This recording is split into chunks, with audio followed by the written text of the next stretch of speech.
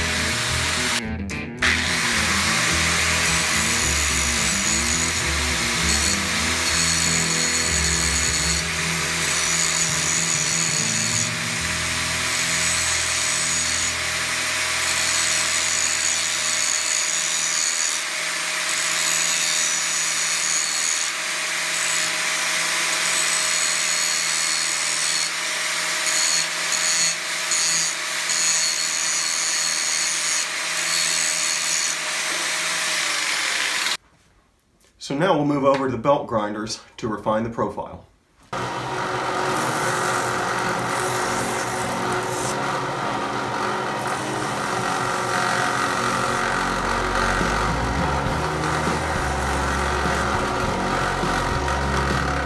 And now we'll very quickly hit the flats. So the plan for this knife, since it's a file, is to retain as much of the texture from the file as possible. So this will just be a very light sanding.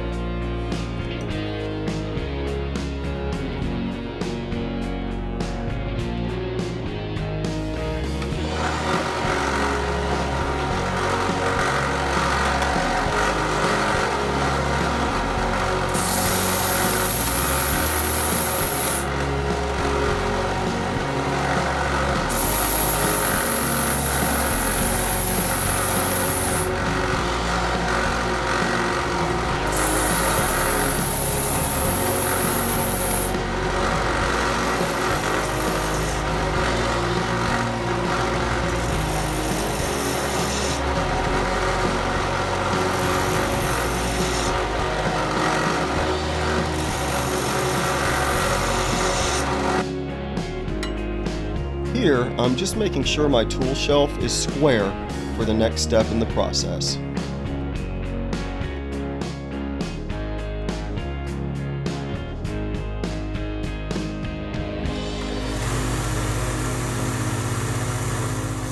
Now, I sand around the entire perimeter of the knife to ensure that everything is square and deburred.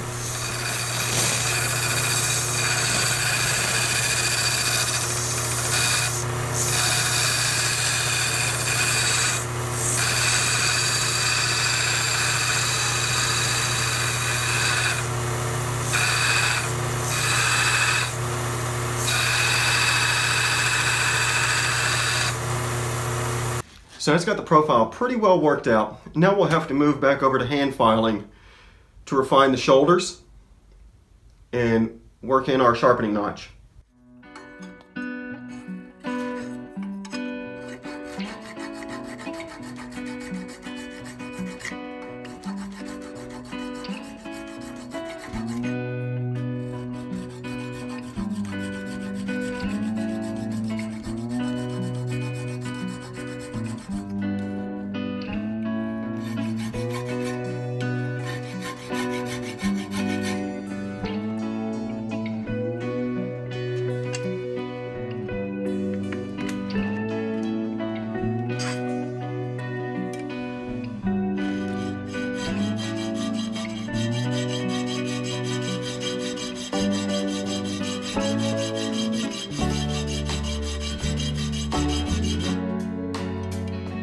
At this point, I decided I wanted to remove the teeth of the file from the spine of the blade, so that's what I'm doing here.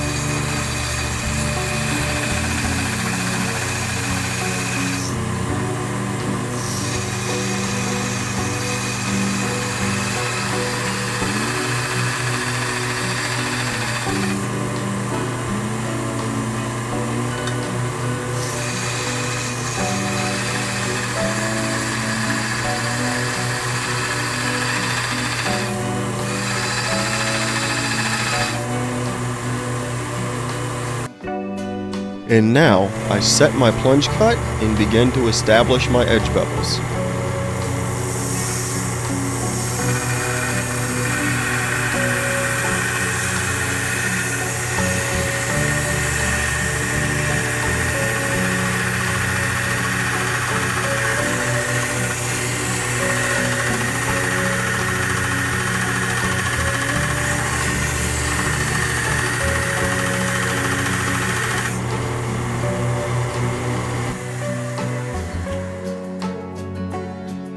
Now, the opposite side.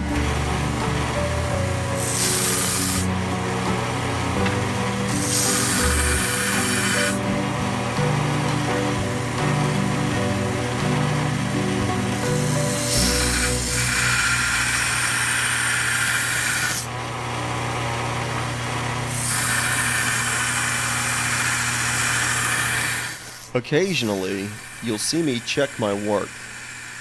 And as I'm grinding, I watch the edge of the knife to ensure it's perfectly straight and centered.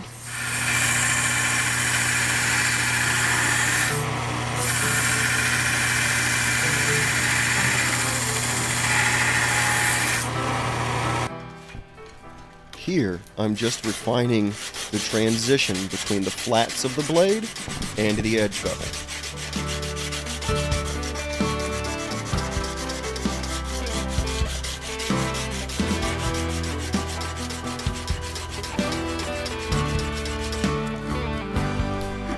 Now, I'm using a bastard file to clean up the plunge cuts and ensure that they're perfectly straight and symmetrical.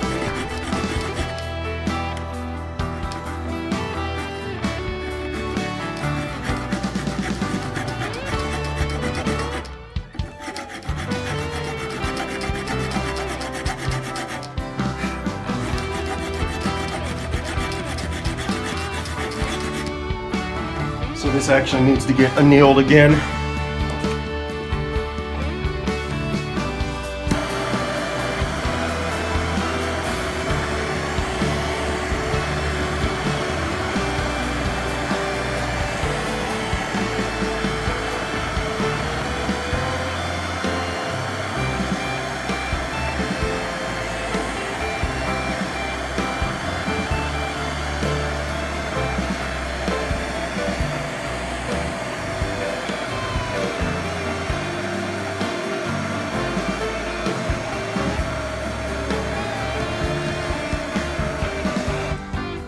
Now we'll just wait for this to come back down to a dead cool.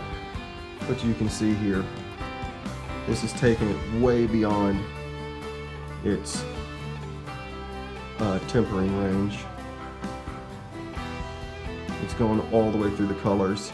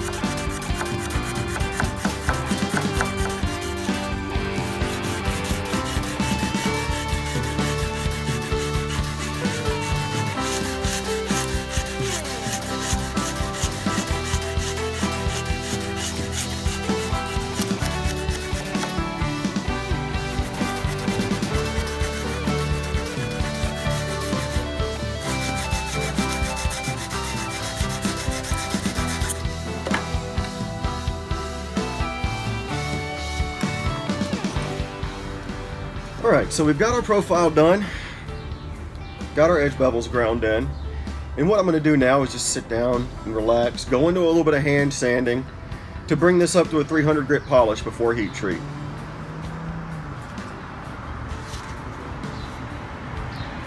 And we'll start with a 150 and work our way through the grits.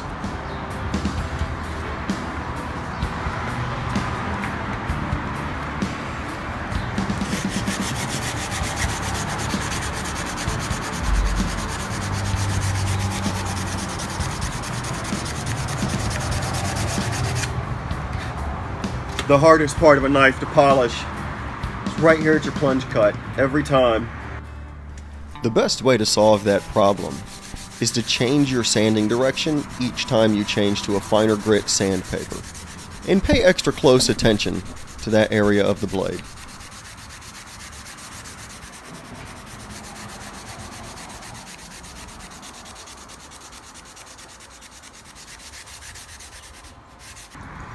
So the reason why I bring this up to a little bit of a polish before heat treat is because I've found that if you have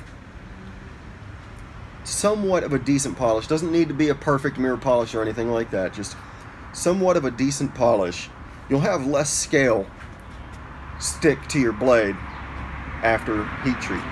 Alright, so I've decided I actually want to forge out a little more length on this tang. And since this blade is already finished, I'm going to have to be very careful doing this. One, you really don't want your tang being all spindly and thin. Two, this is ready for heat treat. I do not want to touch anything near the ricasso. So I think what I'm going to do is start from about here and just try to push it out to about another ½ an inch to an inch possibly. We'll see how it works out.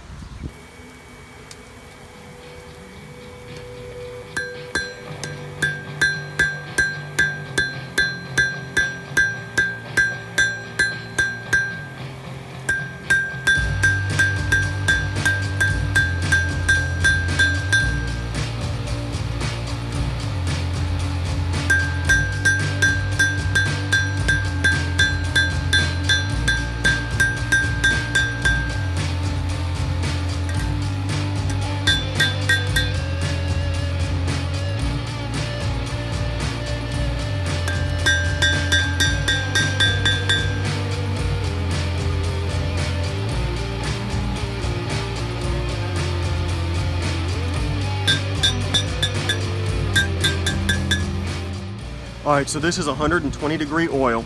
We're gonna go ahead and bring the blade up to a cherry red and quench. All right, now we're gonna let this back out of an orange and into a red and quench.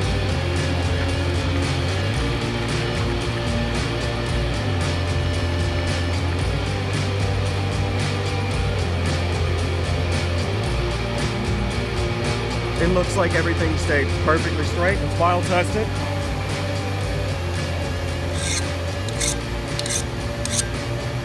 That's the sound we want. So we'll let this air cool now and then clean it up for tempering. All right, so while that's cooling down, I want to talk a little bit about this process. So files, specifically Nicholson files, are $10.95, I think, unless you get a rasp. The rasps are case hardened, mild steel, so don't even bother with those. But the Nicholson files are all pretty good for knives, and when you heat treat and temper them, you want to treat them like $10.95. So all the measurements I'm going to be using are going to be in Fahrenheit. I quench these files at about 1450 degrees into 120 to 130 degree oil. For the temper, I use a conventional oven just like you have in your kitchen, and I'm going to temper at 450 degrees for an hour to an hour and a half. And I may actually even do it twice. We'll file test after the temper and see how it comes out. All right, well, we place this upright on the rack and we will let this go for an hour to an hour and a half. I'll be back when it's done. All right, so we're just over an hour and you can see the light straw color that's developed. We're gonna go ahead and give it a few more minutes and let it deepen that straw color just a little bit. Alright guys, so we've got the tempering process done, and you can see this deep straw yellow almost into a brown. So I brought this a little higher than you would a normal knife because this is a file. They're incredibly hard material. So during the tempering process, we've ended up with a weird wart here, and fortunately it looks like it's just in the tang. So I will be able to heat that up and straighten out the tang real nice. And we did get some weird purple colors in here, but I don't think that that is metal tempering colors. I actually think that may have something to do with a little bit of the soap scum that was left on the blade from where I cleaned it just before I put it in for temper. Anyways guys, that wraps up episode 2. And remember to go ahead and smash that like button, and if you're a new viewer, go ahead and subscribe and ring the bell so you can stay tuned to all my videos. Up next will be episode 3 of the Dao Knife, where we will cover fit and finish and polish. Have a wonderful day, guys.